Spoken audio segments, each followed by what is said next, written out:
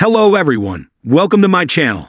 I hope everyone is having a wonderful day. Before starting the video, please go ahead and hit the subscribe button and give this video a like up.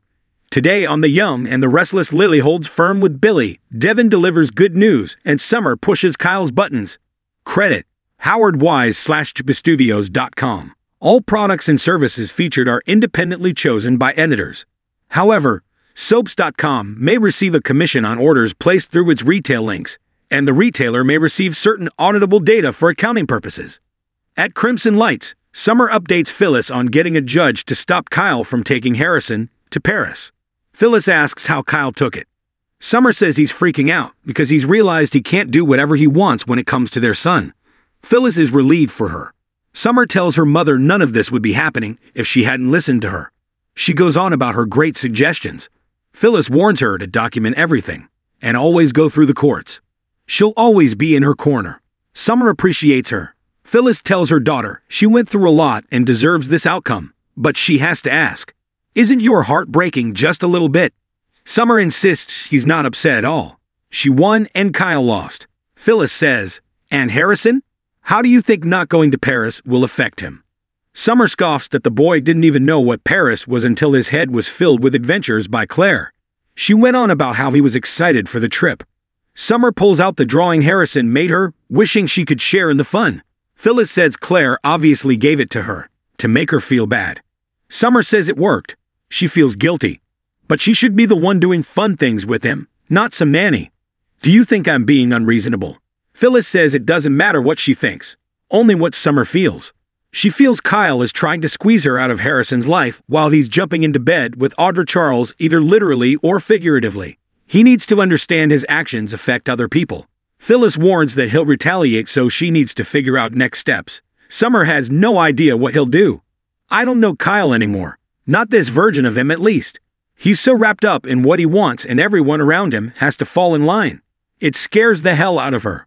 Kyle enters the Abbott house where Claire and Harrison are reading a book about Paris on the sofa. Harrison is bubbling over with excitement about going up the Eiffel Tower. Kyle tells his son they won't be able to do it this time. He's not going to be able to take him and Claire on the trip. Harrison asks if he did something wrong. Kyle says of course not, it's just a business trip, and he'll be busier than he thought. Claire talks up the things they can do at Genoa City and tells him that now his mom won't have to miss him so much. Harrison was sad his mom couldn't come. "I guess it's okay if we don't go to Paris." Kyle hugs him and looks gratefully at Claire. Kyle tells Harrison how well he's handled this and promises that they'll go to Paris another time. Harrison asks if Claire can come. He says of course. Harrison asks if his mom can come too. Kyle says they'll talk about it later. The kid is sent off to the kitchen and Kyle thanks Claire for helping him out. He laments that Summer doesn't want him happy unless she's around. It's always about her. Claire shushes him, so the boy doesn't hear. Kyle's sure Summer will badmouth him and complains that Harrison is disappointed thanks to her. He's nervous about what she'll try to pull while he's away. "What I need is somebody here who can keep an eye out. Somebody I can trust." Claire asks, "You mean me?" Kyle is desperate. Summer is liable to pull anything while he's gone.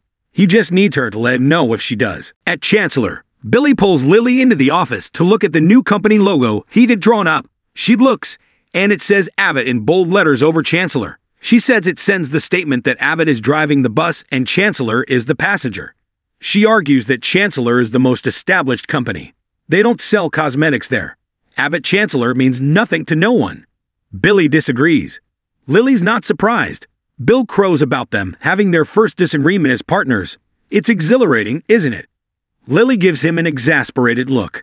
Lily agrees that this is a new start for Chancellor, but she wants the transition to be smooth.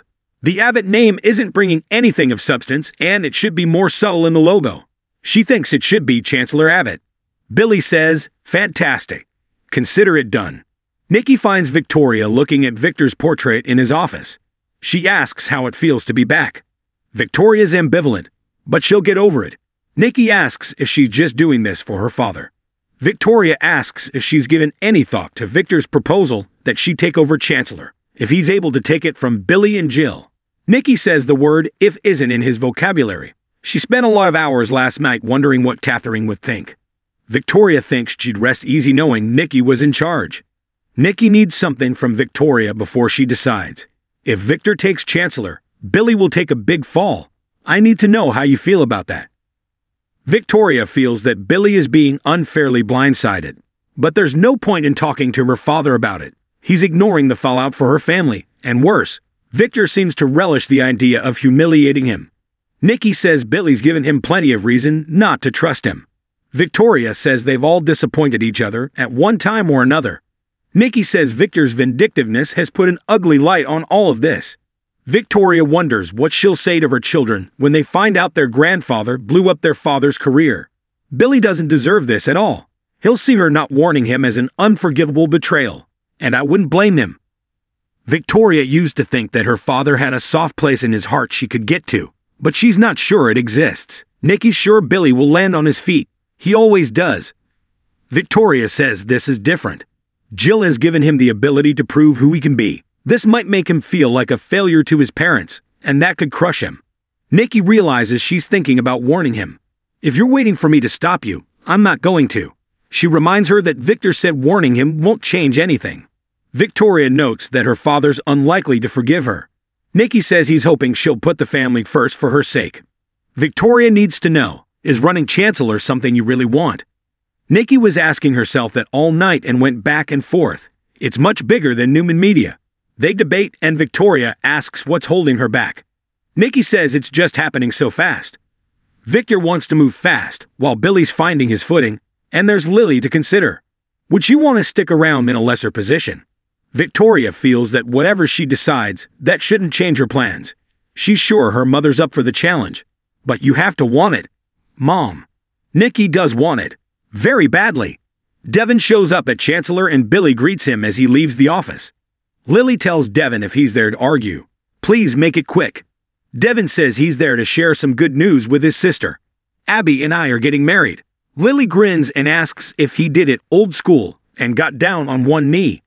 Devin says he will, but he did it in the park. They were talking about her taking Lily's place at Winter's. Lily jokes that he did it to show her she doesn't matter. She's really happy for him. When's the wedding? Devin says that depends on Ashley. Lily will wait for the save the date. They embrace and express their love. Devin spots the Abbott Chancellor logo and muses. Looks like someone's wasted no time at all. Devin asks if Lily will let Billy get away with this. Lily says she already sent him back to the drawing board. Devin's sure he'll keep pushing until he pushes her out the door. Lily plans to prove her brother wrong. She doesn't want to have this conversation anymore. She's really happy for him and Abby, and when they set a date, she'll help with wedding preparations. Devin says he's happy they can at least have this connection still. They express their love and embrace. Once alone, Lily looks at Billy's logo and sighs. In the hallway, Billy meets up with Devin by the elevators and asks if he found new office space yet. Devin says, "You can't wait to get rid of me, can you?" He's eager to stop seeing him as well. Billy was just making small talk. Devin had something to say to him. At the Abbott house, Claire asks Kyle if he's asking her to be a spy. Kyle would just like her to let him know if Summer made some preemptive move for custody while he's away. Claire says it's not like she'd try to take Harrison to live with her before the trial. Kyle's not so sure. Claire points out Summer already doesn't trust her, so Kyle apologizes. It was a bad idea. Claire tells him it would make her life more complicated. Harrison reappears and Kyle suggests they all go for ice cream. At the park, Summer asks Phyllis what she thinks of Niagara Falls as a place for her and Harrison to visit. She has a lot of places she wants to go with him. Phyllis hedges. Maybe Paris. Summer feels she's missed out on a lot not living with him every day. Phyllis agrees the time goes by so fast. She gets choked up saying you never get it back. Summer knows she's thinking about Daniel. Phyllis knows she did it to herself. No one has to remind me of that, but it kills me all the time I miss with him. That's all. Summer doesn't want to have those regrets. Phyllis assures her she'll do everything by the book and advises her not to miss out on this opportunity. They're talking about the godsend of Kyle going to Paris, and Phyllis suggests Summer take some time off to spend time with Harrison. Why don't you ask Claire to leave early so you can spend some quality time with your son? Summer decides she's right. Phyllis reminds her to take lots of photos so the judge knows she's the one spending time with her son while Kyle's away. Suddenly, Kyle, Claire, and Harrison appear. At Newman, Nikki tells Victoria, it's not just the challenge of running Chancellor, It's the connection to Catherine that makes it so special. She was her mentor and paved the way. She'll feel she's giving something back to her to honor her memory. Victoria paces. She decides she won't tell Billy. If this is what you want, then I want it for you. But it's far from a done deal. Her dad has a way of underestimating Billy sometimes. Nikki hates putting her in this position. Victoria says it's fine. She's dealt with Billy's wrath before. Nikki asks, "What about the kids?" Victoria will remind them this is the Newman way. They hug. At Chancellor, Billy asks Devin why they're still butting heads. He's looking forward to the Winter's Music Festival. Devin snarks, "Don't expect a VIP ticket." Billy wonders if he'll continue to be pissed off all the time. Devin just wants to know what he said to Lily to convince her that it's a good idea to stick with him. They all know he's going to self-destruct. If you end up dragging Lily down with you, or toss her aside when you don't need her anymore, just know that you'll have made more of an enemy out of me than you already have. You got that, Paul? In the park, Harrison rushes up to Summer and tells her they're not going to Paris anymore. Summer asks, "What happened?" The kid says his dad will be too busy working. Phyllis tells Kyle he shouldn't have gotten the boys' hopes up with his flimsy plan. Kyle says Harrison is being brave and such a good sport that they came to the park to get some ice cream. Harrison says Claire has lots of fun things for them to do while his daddy's gone.